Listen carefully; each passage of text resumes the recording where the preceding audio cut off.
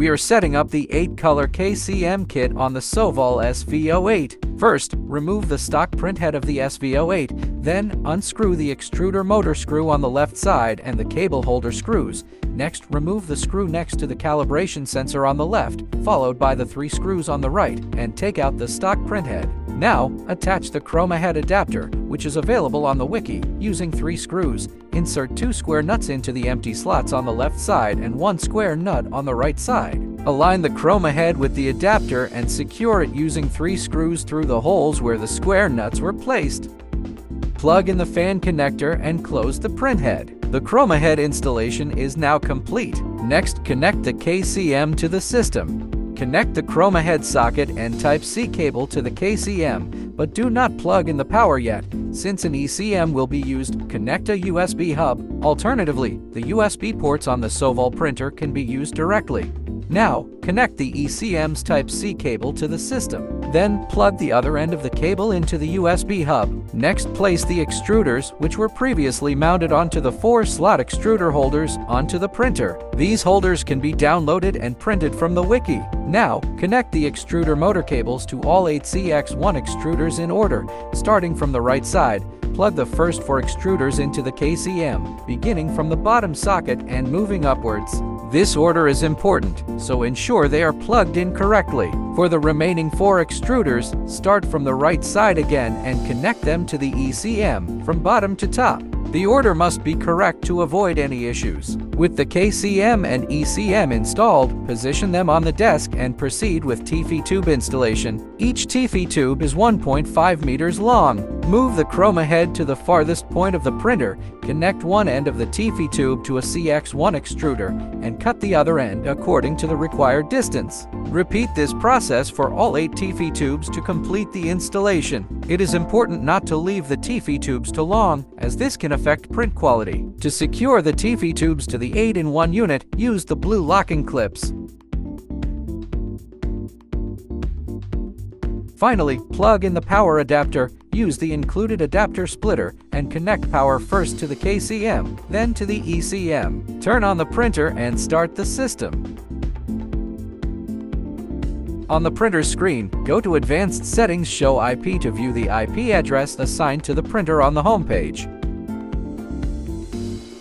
Open your browser and enter your printer's IP address to access the mainsail interface. When the page loads, you'll see a red error message. Don't worry, this is completely normal. Click on the Machine tab on the left side. Next, upload the configuration files specifically prepared for the SV08, which you should have downloaded from GitHub or the official wiki. Now, we need to update the USB paths in the config files to match the actual connections for KCM and ECM. To do this, we'll use to connect to the Sovol printer from a computer. Open Terminal, type Sovol at 192.168.1.155 and hit Enter. Make sure to replace this IP address with your printer's actual IP. When prompted, enter the default password, which is Sovol. To find the correct USB path for the printer, start by unplugging the USB cables for KCM and ECM from the USB hub. Then, in the terminal, enter lsdev serial by path and press Enter. Copy the displayed USB path and paste it into Printer config, replacing the path after serial. Save the file and restart the system.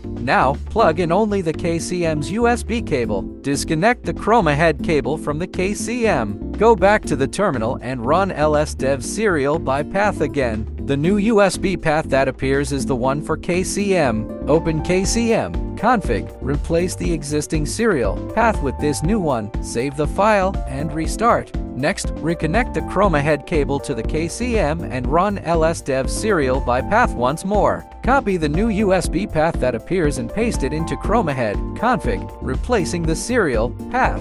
Now, plug the ECM's USB cable back into the hub. Run lsdev serial by path in the terminal again and copy the last USB path that appears. Open ECM, CFG, update the serial path, save the file, and restart the system.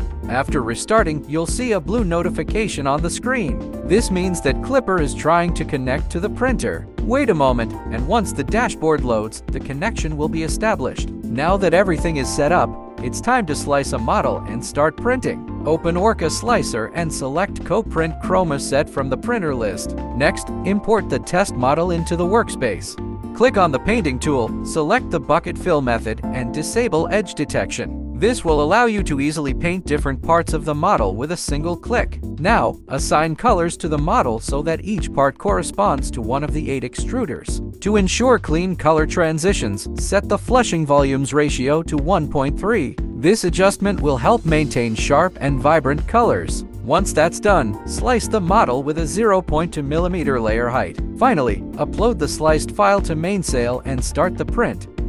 The model, measuring 190x190x17, will be printed in 8 colors and will take 20 hours and 6 minutes to complete.